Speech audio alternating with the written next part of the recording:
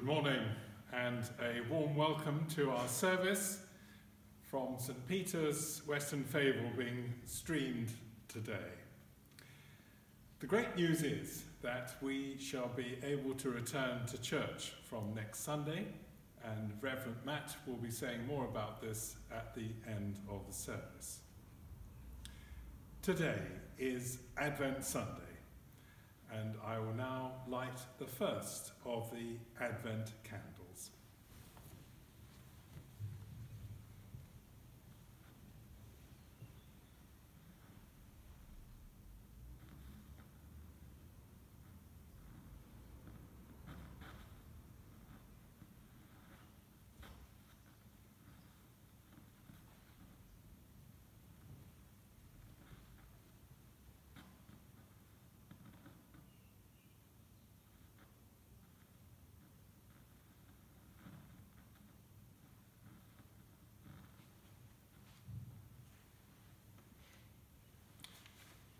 So we come to our service.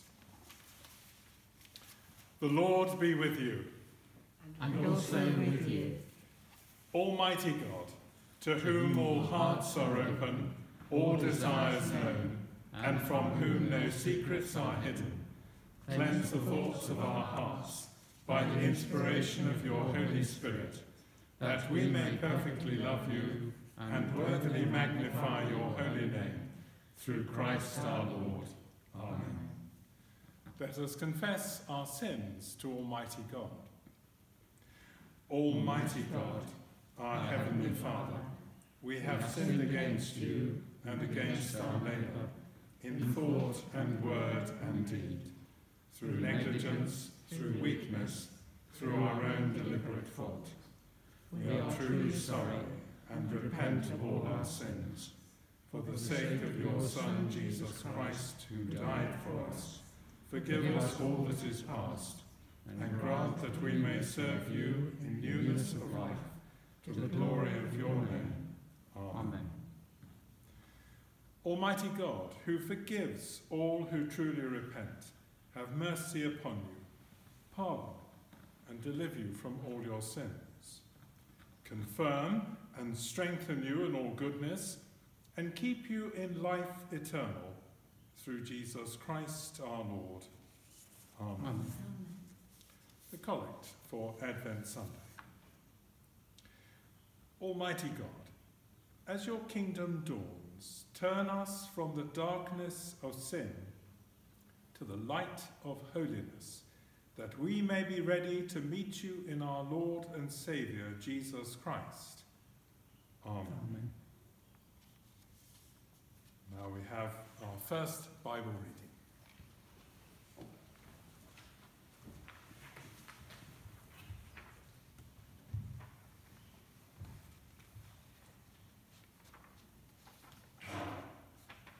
Our first reading is taken from the letter of Paul to the Corinthians, chapter 1, beginning to read at verse 1.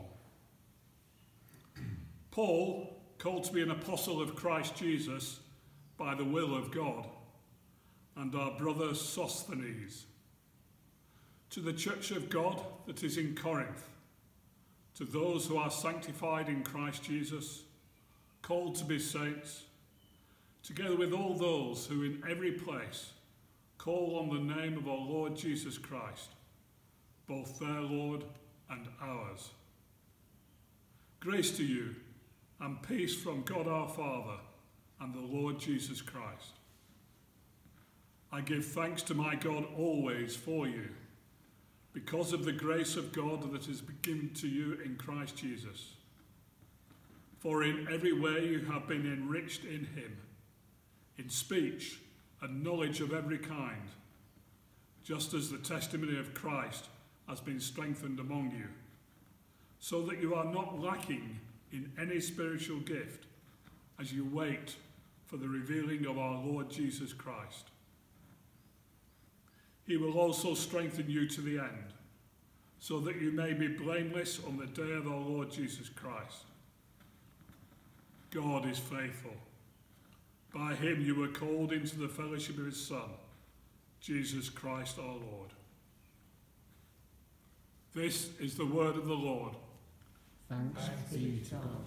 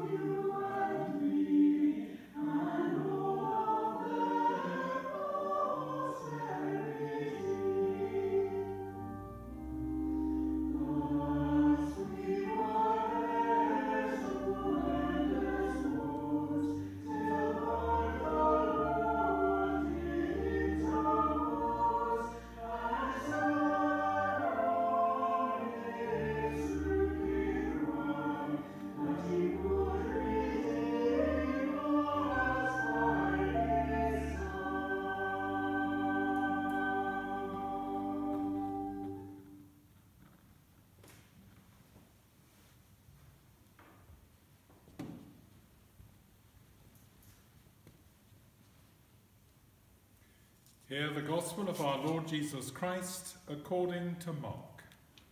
Glory to you, O Lord. Jesus said, "In those days, after that suffering, the sun will be darkened and the moon will not give its light, and the stars will be falling from heaven and the powers in the heavens will be shaken. Then they will see the Son of Man coming in clouds with great power and glory. Then he will send out the angels and gather his elect from the four winds, from the ends of the earth to the ends of heaven. From the fig tree, learn its lesson. As soon as its branch becomes tender and puts forth its leaves, you know that summer is near. So also, when you see these things taking place, you know that he is near at the very gates. Truly, I tell you, this generation will not pass away until all these things have taken place. Heaven and earth will pass away, but my words will not pass away. But about that day or hour no one knows, neither the angels in heaven nor the Son, but only the Father. Beware, keep alert, for you do not know when the time will come. It is like a man going on a journey when he leaves home and puts his slaves in charge, each with his work, and commands the doorkeeper to be on the watch. Therefore, keep awake, for you do not know when the master of the house will come, in the evening, or at midnight, or at cockcrow, or at dawn, or else he may find you asleep when he comes suddenly. And what I say to you, I say to all, keep awake. This is the gospel of the Lord. Praise to you, O Christ.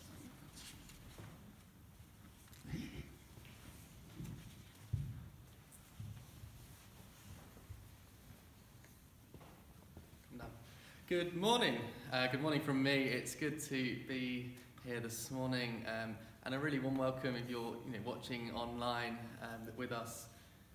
I'm going to start by playing a game with you, so do join in on Facebook if you're not playing live. I'm going to play word association, and the word I want to use is prepare.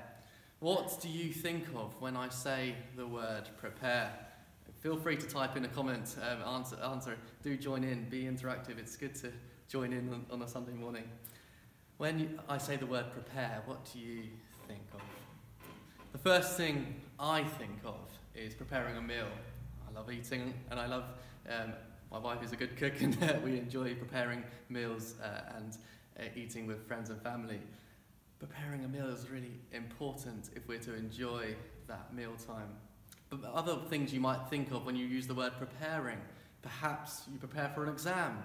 If you don't prepare for the exam, you might fail the exam. It's important to prepare for that exam. Maybe another thing, you might be preparing for a sports fixture. Maybe your team you support, if they don't prepare and train well, then they won't be victorious in the match day. There's different areas, but why do we prepare? We prepare because something's important to us. We want a certain outcome. We often maybe prepare the house for a special guest coming. We make sure the house is nice and tidy and clean, and it's looking all good, because we're waiting for that person, that special person, to arrive and be welcomed into our homes. This is Advent Sunday, as Michael has said, and this season is a season of waiting for something special. We are waiting, obviously, for Christmas. We're counting down to Christmas, the incarnation of God coming down in human form, in the form of a baby. See, that is really special. It's a really special thing for us. So this season is also a season of watching and waiting and being ready. In our gospel reading, we're reminded of this.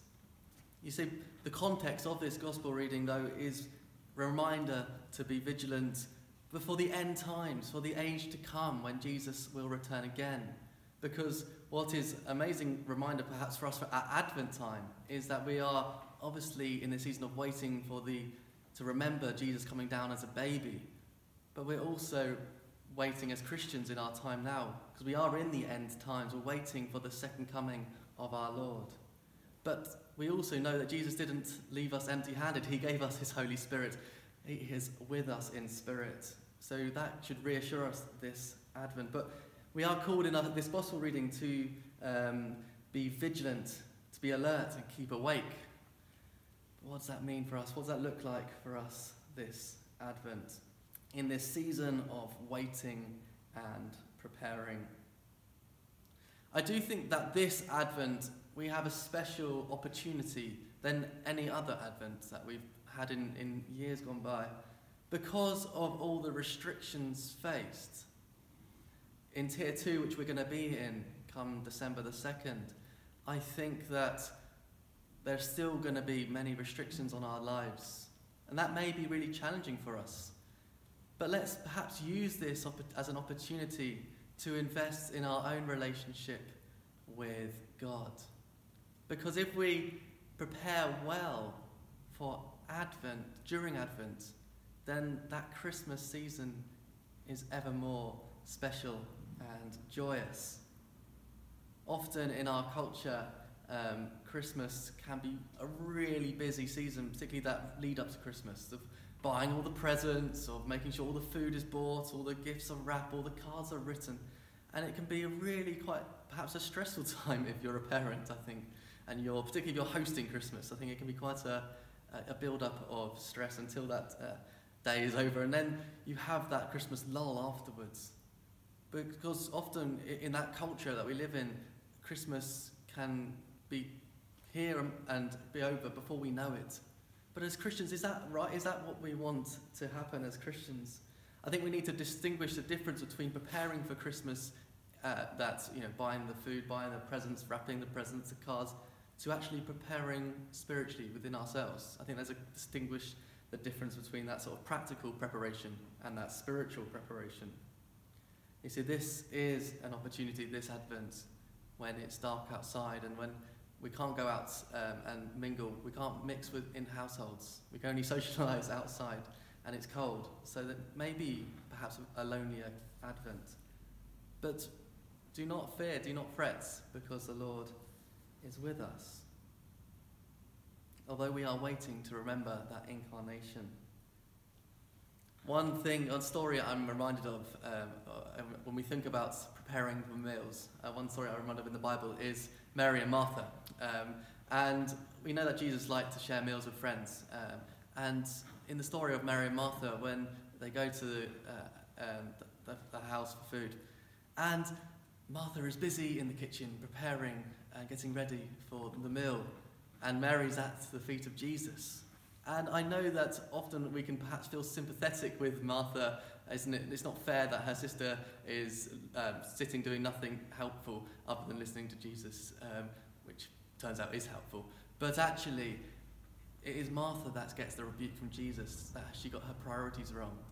And I'm reminded of that this year, because I think one of the things that I think that God was perhaps speaking to me about what to share this morning was, as we prepare for Christmas, let us be strengthened by God. In our Corinthians reading, it talked about how the church was being strengthened.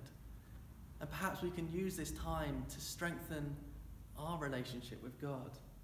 And as we prepare for Advent, prepare for Christmas, I think the Lord was saying to me also that as we are strengthened this Advent, we do so that at Christmas we don't end up being like Martha. And I think and I don't mean to say that we don't have those important jobs at Christmas where if you're cooking Christmas dinner, of course you're going to be in the kitchen. But I mean at a metaphorical level, at a spiritual level. Let's not get our priorities wrong this Christmas. So in the build-up to it, let us remember to be like Mary and to sit at Jesus' feet. So how can we do that? How can we prepare well this Advent with all the restrictions, with all that is happening in our world? Well, there's been an amazing initiative taking place because of COVID. Over 3,000 clergy and church leaders, mainly from the UK but from around the world, have got together and produced loads of resources and have shared them online. And so this Advent, there's a website called Online Advent, and on there is a huge library of reflections, readings, artwork, music. It should be a really beautiful piece of resource that has come together. And so we're really grateful for those people who have worked hard at that. But also amongst that, they have produced an online Advent calendar. So perhaps one thing I will do to help facilitate this is on the Facebook, and I know I can direct it through the newsletter as well, but I can send out a link each day during December of that online Advent. So you can actually engage with some of these resources and spend some time with you and the Lord this Advent. I don't know what your tradition is at Advent, what you usually do. Maybe you do a reflection, maybe you journey with the Lord somehow. But maybe this year we might actually take this season really seriously and set aside some time with us and the Lord. Another suggestion I heard someone give was perhaps you may want to read through Luke's Gospel. Luke has 24 chapters. You could read a chapter of Luke a day during December the 1st through to December 24th. And then by the time it gets to Christmas Day, you've read through the life of Jesus Christ. And you might find that is a really helpful way to fully appreciate Christmas. But one thing, and I'll leave this with here, perhaps I can encourage us all to take some time to invest in our relationship with God this Advent. so that by the time Christmas comes, it is such a joyous celebration of God coming down, the incarnation of God in human form, in the form of a baby. That is such good news for us, that we don't want to rush this. We want to actually invest in this time. We want to enjoy this season of Advent so that we can really enjoy Christmas, because otherwise it'll be over before we know it, and we have that lull, and that's no fun for anyone. So may I encourage us to use this time wisely, to be vigilant, to keep alert of our relationship with God, and not to fall into the temptations of that busyness and that rushing that this festive season, our culture, allows us to fall into that trap. Amen.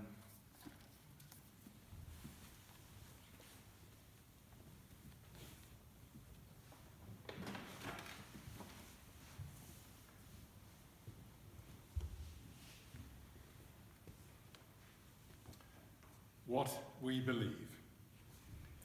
We believe in God. We believe in God the Father, from whom every family in heaven and on earth is named. We believe in Jesus, God the Son, who lives in our hearts through faith and fills us with his love. We believe in God the Holy Spirit, who strengthens us with power from on high. We believe in one God, Father, Son, and Holy Spirit. Now, Sarah Howard is going to lead us in prayer.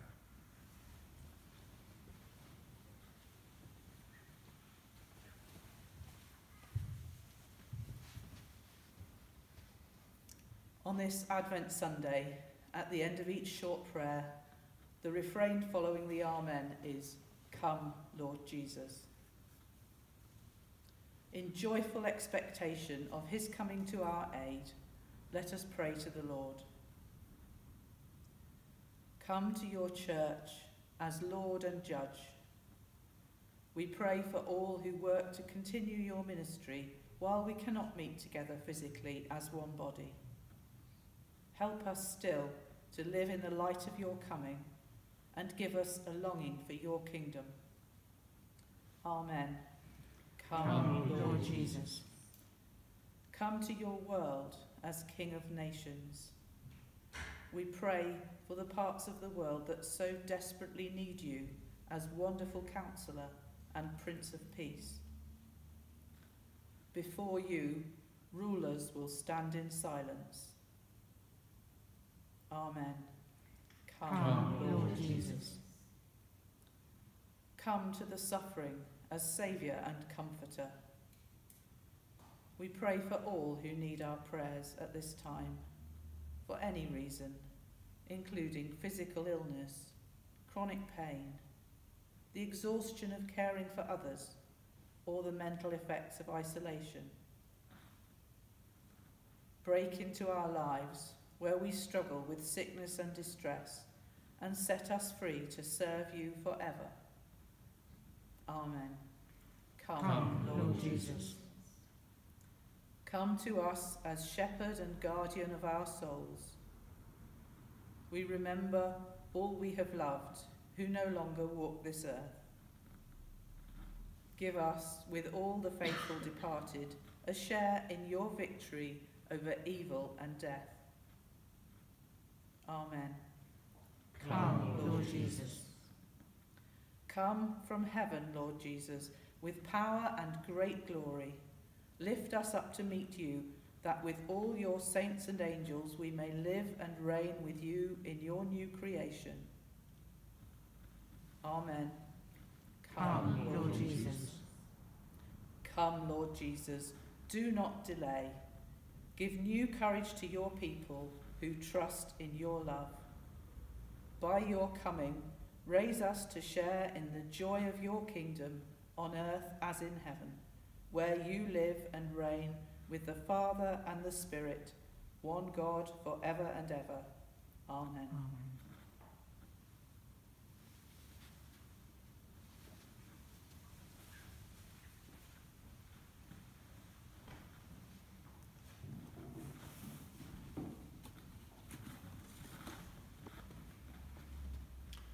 peace. Where two or three are gathered together in my name, says the Lord, there am I in the midst of them. The peace of the Lord be always with you. And also with you. Peace be with you.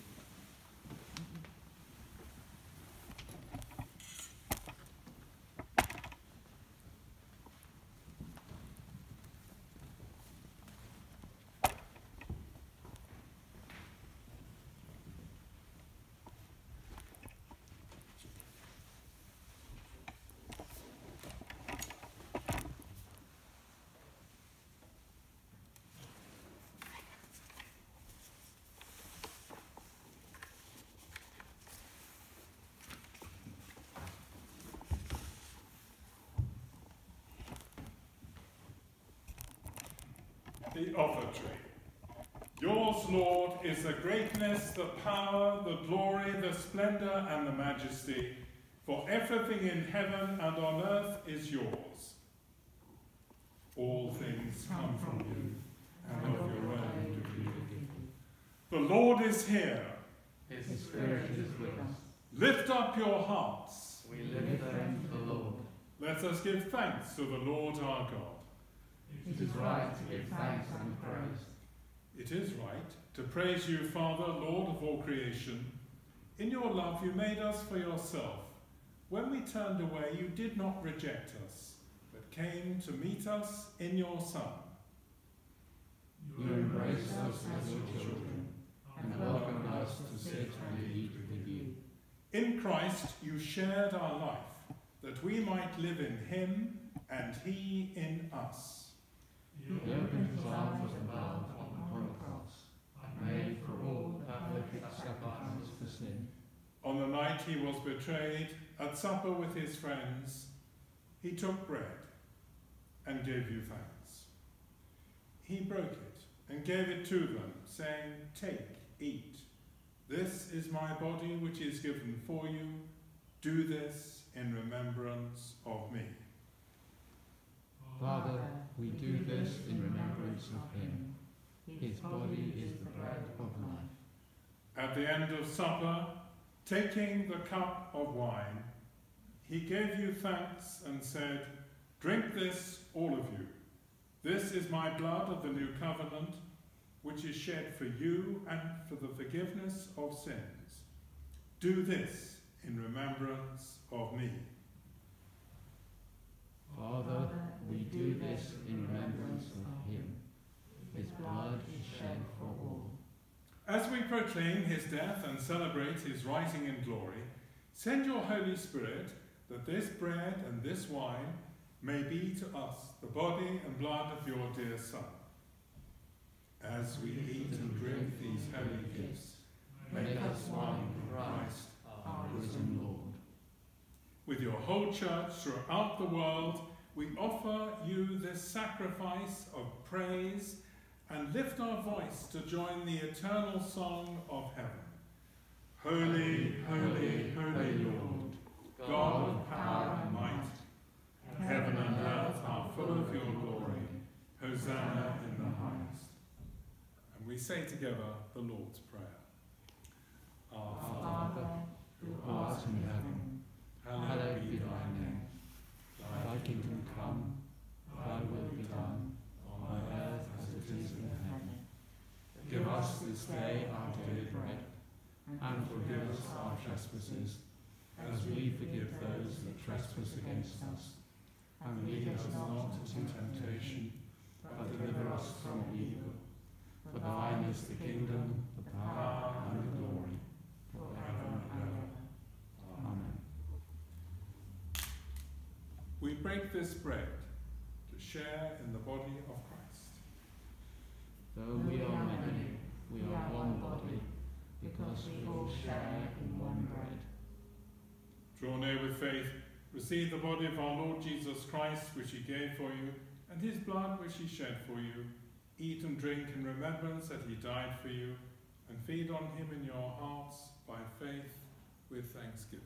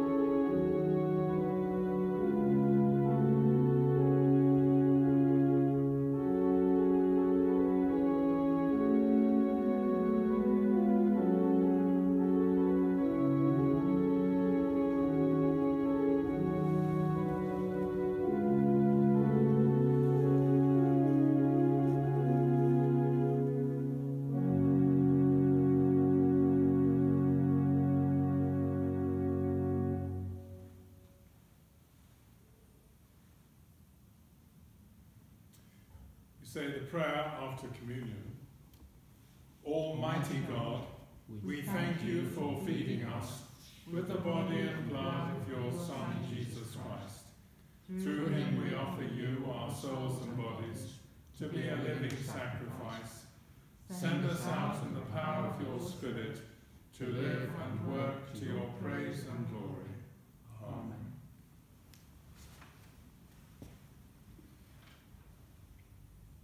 Just a couple of notices. First of all, this evening at 6 o'clock, do join us online for our Advent Carol service, which should be a really beautiful service. So do watch online this to enjoy that.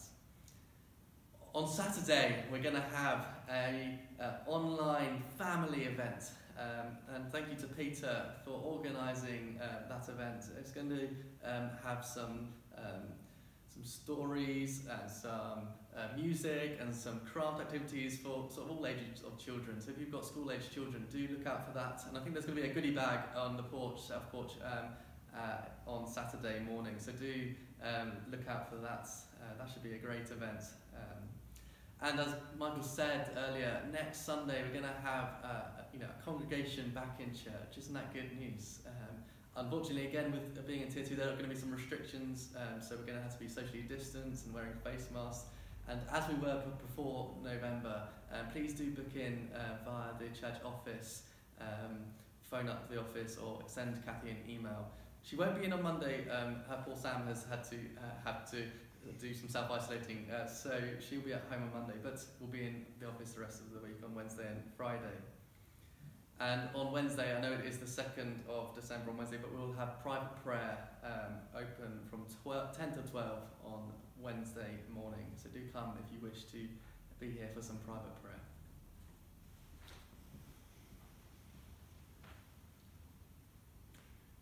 You are called and loved by God the Father and kept safe by Jesus Christ.